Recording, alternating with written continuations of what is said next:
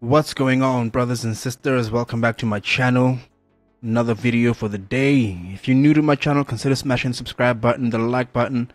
Let the algorithm know what's good. Let me know what's good. If you have TikTok, brothers and sisters, make sure you head on over there, smash the follow button. Check out my page though, before do that thing. And before you smash the subscribe button, check out my page. Make sure, you're into this. Let other like-minded souls know that I'm out here. As Africa, we are rising. As Africa, we are reclaiming our throne. As Africa, we are listening to our elders who speak and have been speaking for the longest time. Primarily, the goddess queen herself, Sister Souljah. Yeah, she's been at it. When I say African peoples, gods and kings, I mean the voices who have seen the truth and have known the truth and have been asking us to follow the truth as it is. Cold, brutal, and in our discovery of oneself as black peoples, as melanin peoples, as Afro descendants, kings and queens of earth, we do so with divine righteousness. That how you design those programs. By the way, I'd like to say shout out to African Exodus, Sister Tyranny Cherie, another goddess queen herself. All of the programs that I attended, that how you design those programs, in all of the programs that I attended, all of the education that I had, college, public, and otherwise, nobody ever told me that I was an African woman. Nobody ever told me what the history of African people were. Nobody ever told me that America is business, and without business you will have nothing and be nothing. And nobody ever told me how to organize business so that I would be able to develop institutions in my own community. So now the sincerity of all of the programs and all of the education has to be questioned, indicted, and convicted, because the bottom line is that America is not and has never tried to produce African adults who are functional, self-sufficient, who understand their politics, their economics, and their relationship to the world politics and the world economics. American side with the NAACP, the Urban League. Post-colonially and post-apartheid black communities, this is why we need to strictly focus on ourselves, because if we don't, we will forever be running around like headless chickens. Investigating our own history and making sure that our people and children are educated in black consciousness and black pride. That is the purpose of my channel. Hopefully this video places things in a little bit more perspective. This is what it's about for me. Those who speak the hard truth and say follow the hard truth. If it's not for black, don't play games. You're wasting time. And the traditional, we shall overcome civil rights leaders of the 50s and 60s that have been all but abandoned and ignored by younger people, Sister Souljah included. I think that including the concept of the Rainbow Nation here in South Africa, we are abandoning it. Rainbow Nation was anti-black consciousness, and black consciousness is what brought us from apartheid and bondage. It liberated our people. We knew who the real enemy was. But for the sake of a new democracy, they had to make us forget. dice are loaded, and that's what's left out of it. I think that the dice are loaded, and that's what's left out of Mr. Brown's piece. See, there was a period of time in this country after Reconstruction where African people owned a lot of land, owned a lot of businesses, and did a lot of things. But what happened was the American government, the Ku Klux Klan, and other organizations organized in smashing that effort. So it's not that we haven't tried to own lands and have not organized businesses.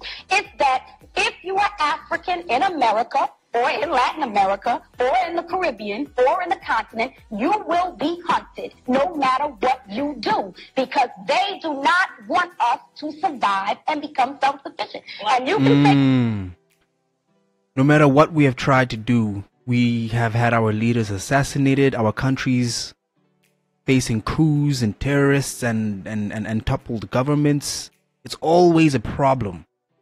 They fund both sides, no matter who, just so the country remains unstable and they can get our mineral resources dirt cheap, or we as black people remain a cheap labor force. Free if they can get it. No, but you haven't lived this life. You haven't lived this life. And to be happy. I'm talking about that. All right. Now, to paraphrase Senator Bradley of New Jersey, the state from which your piece was. Senator Bradley gets much right when he talks. He does, and he, among other things, and he's not claiming to be particularly original with the observation, we can't get there unless we go together. I have a terrible feeling that behind me are some people who do not agree. Senator Bradley of the all-white United States Senate said we can't get there unless we all go there together. Sorry, none of us are where he is. That's number one. Number two, you're making a moral appeal to a country that doesn't have a moral conscience.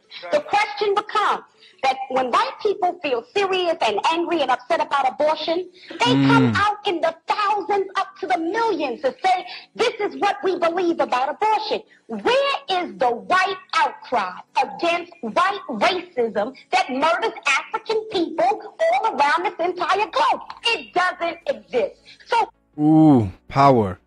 Including this current event where chaos broke out in Ukraine and Europe, and everyone is expecting us to cry along with them. And we were shocked and we're like, no, but chaos happens everywhere. Why aren't you crying for those countries too? But when you face death and misery, we should be there in our numbers. Equally, the same thing happened with black women, where white women were crying for support with the whole abortion thing in America. Black women were like, yay, that's your fight. Where were you when we needed your support? That's white women for you, and that's generally white people. They have played themselves at the center of all that is. All these white good people, I want to meet. Oh, it doesn't exist. So who are these white good people? I want to meet them. I want to see them. I think it's not enough. But that might be all we can get. No. And guess what? I don't work with all I can get. What I work with is what I have. Listen, you have to have some confidence in the power of African people amongst ourselves to establish a foundation. We have. No, we haven't. We have utter chaos in our cities, and you've got to do that. You can have a program. I'm not saying we built a lot of institutions and those. Absolute confidence in what it means to be black, absolute confidence in what it means to be an African, absolute confidence in ourselves completely. The idea that we need non-Africans, we need white people, we need Arabs, we need Asians to get ahead is just insanity. It's a gaslighting process to get you to remain cheap labor, to remain constantly exporting resources to those who can do it. Institutions have not been effective. The majority of millions of African youth in this country are dying mentally, dying spiritually, dying emotionally, dying academically. And you may have a program, Mr. Brown may have a program, but what we got to talk about is an American government that tracks millions of African people who don't go to your program, don't go to Brown's program, millions of African people, not only here, but all around the world. And if we are not honest enough to say who are our friends, who are our enemies, to know what a friend is, to know what an enemy is, we will constantly be trying to get into people's parties, to shake our butts with them, to get them to like us, and that's not the question. The question is, what can we build amongst ourselves to secure ourselves from our enemies so that we will be able to survive into the future? Goddess Queen speaks truth.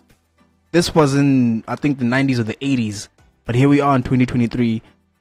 And I think, it applies because of post-apartheid South Africa. It's utter chaos out there. But naturally, we try, we keep pushing, Mayor